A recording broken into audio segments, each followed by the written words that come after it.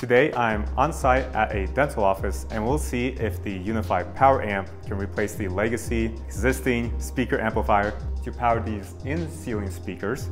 It's a bit tricky since we have 6 zones with 2 channels each right now, and we're only going to use these 2 UniFi PowerAmps to replace that system. So let's see if this works. Welcome to the channel. My name is Bogdan Shperny, founder of Apex One IT, and we do small business IT.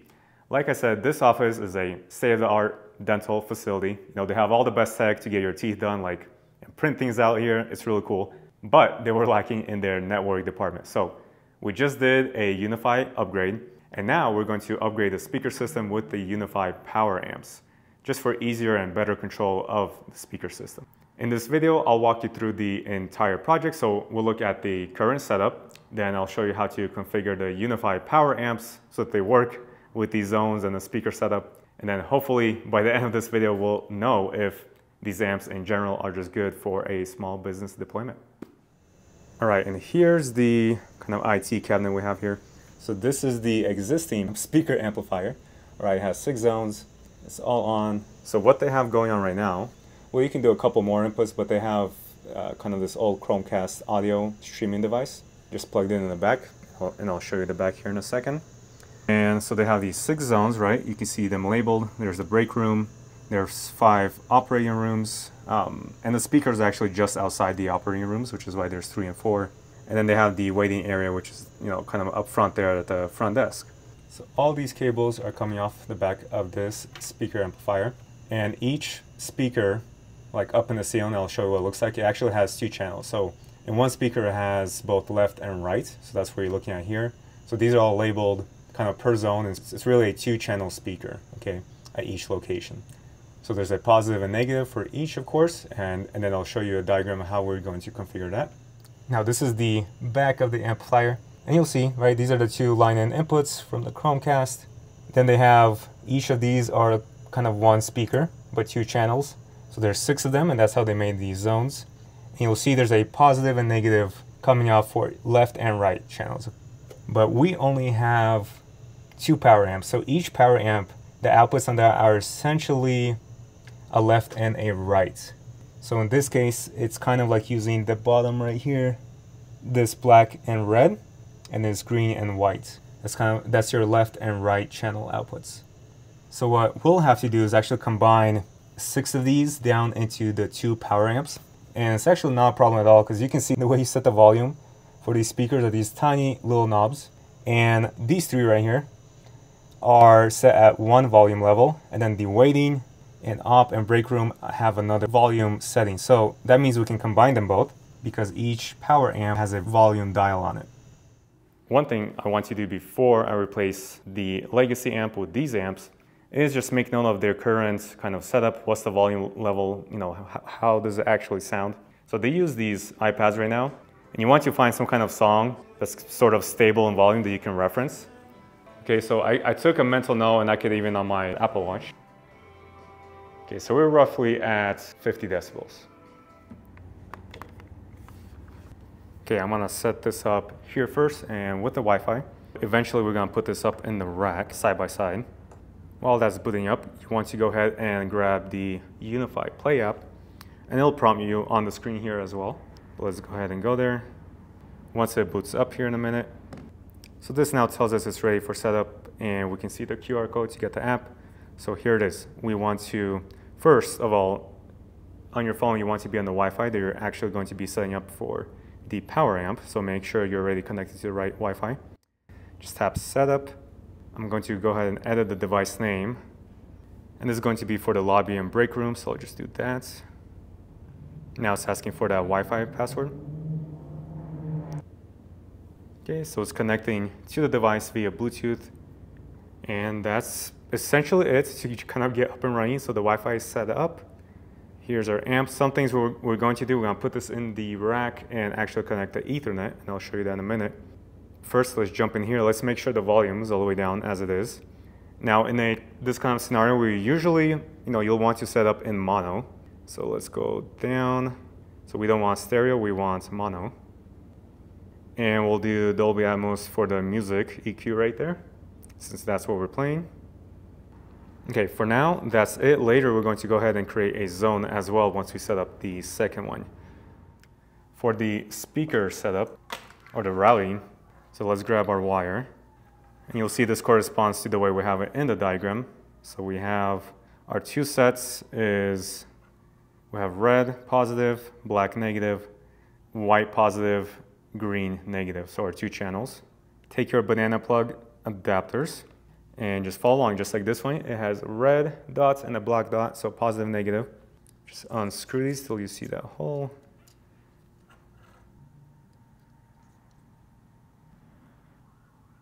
Make sure the wire, like the conductor, is actually exposed all the way through. Tying that down.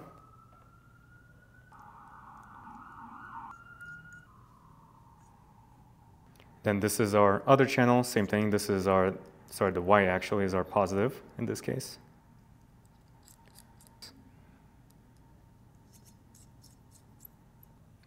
Swing this around. And if you are actually doing stereo, then it matters if you're going right or left. I'm still going to plug it in correctly. So this is our left channel and the right channel. All right, then I'm going to place this in a rack and we're going to route the 3 sets of speakers on the other end of this wire. Now in this network cabinet and where the speaker wall plate is here, I've already, and I'll show you this diagram right now, but these, remember these 4 blocks are going to be one zone or one power amp, and then 2, 4, and 3 will be another one. So those are still connected to the old amplifier, and I've already adjusted these for the new one. Okay, so we have, remember this is our white is our left channel. I think in a diagram I put it as yellow just because white is hard to see. So that's our positive, and then coming back on the green to our negative. So now we're going to daisy chain it, and I just got the same gauge wire. So in this case, this is 18 gauge stranded. So we're going to go from the negative of this first speaker, left channel, to the positive left channel of the next speaker. So 1 to 5.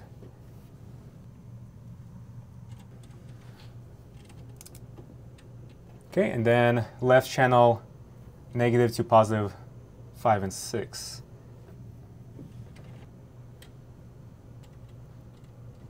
And now the same thing for the right side. Exactly the same. So negative to positive, and then this negative to that positive, right? So this is our red and our black wires.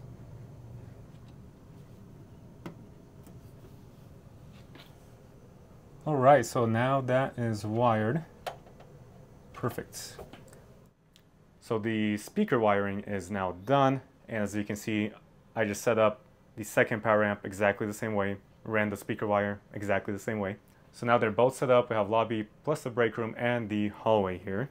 So what I already did, like I said, is you want to open up that reference song and just play again and adjust the volume. So I'm playing just AirPlay off of my phone here, right? I can select where it's going, and I've already dialed it in.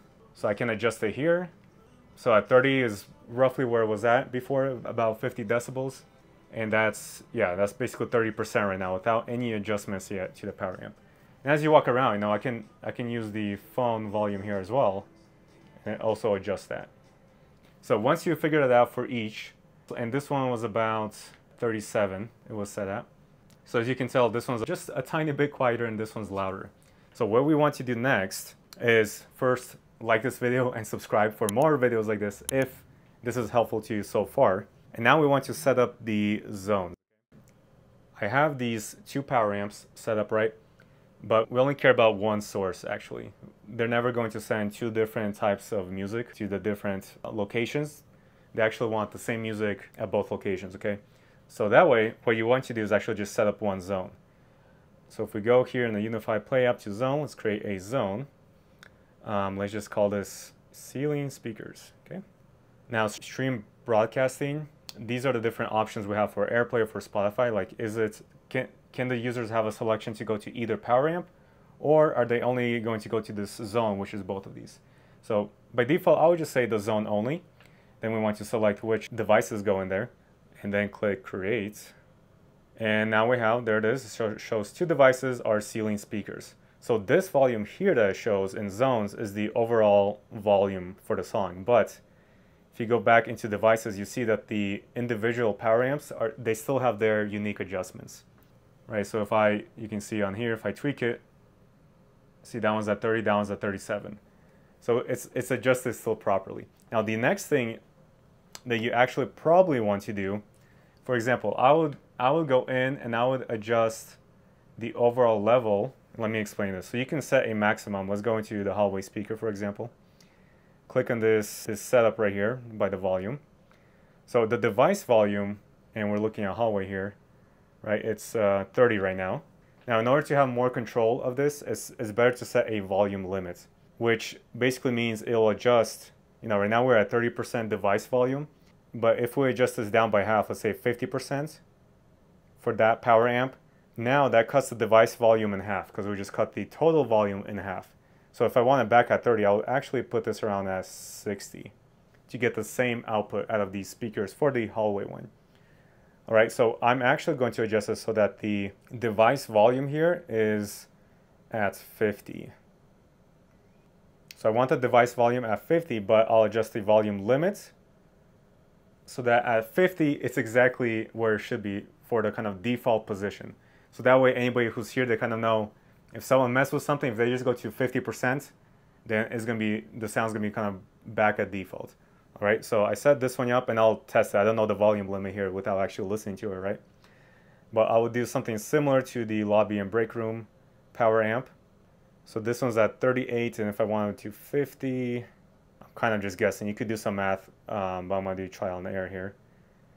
And then I'll figure it out, okay? But if we go back now to zones, we see our zone and we see the individual volume. They're both at 50, but because they have volume limits, they're actually outputting a little bit differently based on, you know, which location they're playing, which speakers. So with the zone set up, if I go to the app now, so I'm just in the music app, but it could be Spotify. So if I go to AirPlay, you'll see I have just one kind of speaker selection, which is the ceiling speakers that I named, right? And if I click play, there it is. And you see the volume here is at 50%. If I adjust it on my phone, it's adjusting it on the power amp. So obviously I see what's playing here, but if I lock my screen, I can see here I can pause it. So it pauses, if I tap it on one, it pauses on the entire zone. You know, I can go next song, whatever. One thing is here, when you have it set up as zones and you want to adjust the volume, it's actually not going to, like if you're physically trying to adjust the volume, it's only going to adjust that power amp. So you should hear this louder right here. I'm right by the hallway. This is why you kind of want to know and set it up at 50%. So if I ever want to go back, I know if they're both at 50, they're both at the right level. But you can still adjust individual amps like this as well. But if you want to control the overall volume, you know, whatever device is playing, see if I adjust the volume on here, it adjusts the volume for the entire zone. Show you here in the UniFi Play app, it gives you more control here. You can pause from the app as well. You can see this is each individual power amp playing here. If you go to zones, you'll see it here as well. Okay, so I'm going to stop streaming from AirPlay and let me show you the Chromecast. Now that Chromecast that was plugged into the old amplifier, I went ahead and plugged it into the back of one of these, so it's a line-in source. So what I'll do is I'll go ahead and send out that was called MusicCast from the Spotify app. So it's going there, but I need to change the input. See right there to line in. Okay, let's click play. So this volume needs to be 50. And there it is.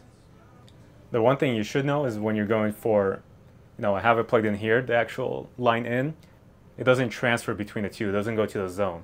So the line in is just going to this power amp only.